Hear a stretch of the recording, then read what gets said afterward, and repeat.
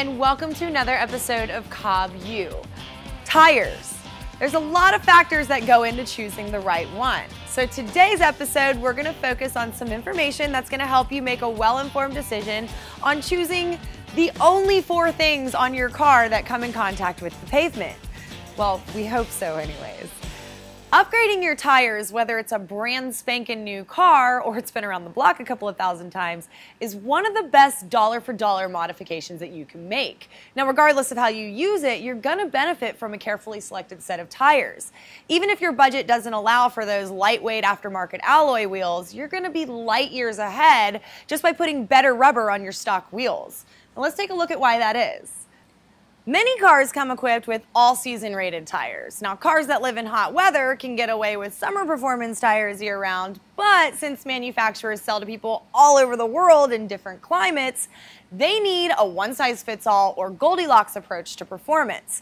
Now, this is also going to save them a lot of money in the long run because they're buying hundreds and thousands of the exact same tire. Now, as a result of them trying to keep this cost down, your performance car probably started its life in the factory with tires that would have been more suited for a rental car. And at this point, anything's better than what you have. But if on-road performance is what you're after, you're going to want to go with a stock or close to stock size tire with an aggressive tread pattern, sticky rubber compound, and a speed rating that exceeds your expected top speed.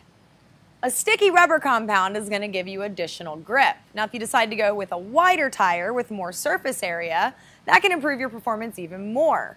Now, what kind of tire option should you consider? Here we have a few different styles of tires. Each one is tailored specifically for their retrospective needs.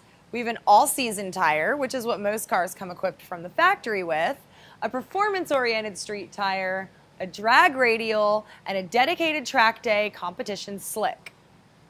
Starting with the all-season, we can see that we've got some pretty serious conservative tread here. And what ends up happening is that we sacrifice performance and grip in dry conditions in the name of maximum life, mileage, comfort, and wet traction. Now, as we mentioned earlier, most cars will have tires similar to these fitted from the factory, so there's plenty of room for improvement.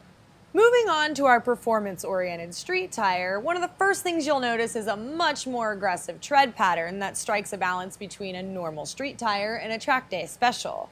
The added performance and grip comes at a cost, however, which is usually a shorter lifespan and lack of grip in cold weather, followed by questions from your significant other concerning the lack of money in your checking account. A drag radial, as the name might suggest, lives its life a quarter mile at a time.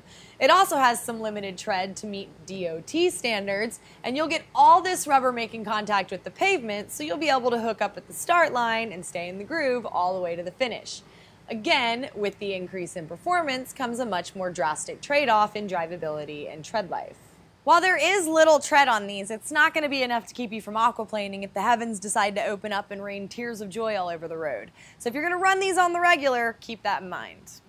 And last, but certainly not least, we have the track-only slick. It's easy to see where the name comes from. For the absolute limit of performance, these tires are very soft and don't last very long and are like driving on ice in the slightest of drizzles.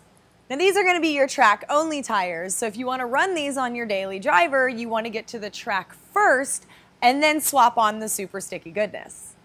Now that we've covered the why and the what of upgrading our tires, let's look at how we go about choosing the right tire for our needs. First things first, we need to know what size of tire we're looking for. If you look on the sidewall of the tire, you should see the tire size designation. It will look like a string of random numbers and letters thrown together. Your tire size will usually be expressed as the width of the tire in millimeters, followed by a slash, followed by sidewall aspect ratio, which indicates the relationship between sidewall height and tire width as a percentage, a letter indicating the internal construction of the tire, followed by the diameter of the wheel in inches. In this case, we have a 295/45 R17. That means its width measures 295 millimeters, it has a sidewall height equal to 45% of the tire's width, it is a radial tire, and its internal diameter measures 17 inches. That wasn't so hard, was it? Now, if you're going to stick with your stock wheels, you're going to want to go with a stock size tire or something slightly wider. You got to be careful because in this case, there really is too much of a good thing. If you go with a wheel that's too wide, you're going to run the risk of rubbing against the suspension components in your wheel well, or you might not clear the outer lip of your fender. Aside from clearance issues, it can also negatively impact handling from too much grip. Or on the other end, if the tire's too narrow, you can have not enough grip. Ideally, we'd like to find that nice sweet spot balance of slip and grip. If you want to learn more about tire sizing and maintenance topics, you can visit the extra credit below.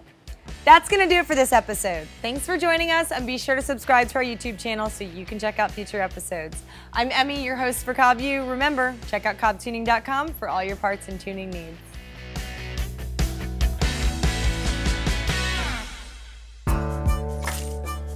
Do you like the storage solutions featured in our studio? Then visit sonictoolsusa.com to get more detailed product information.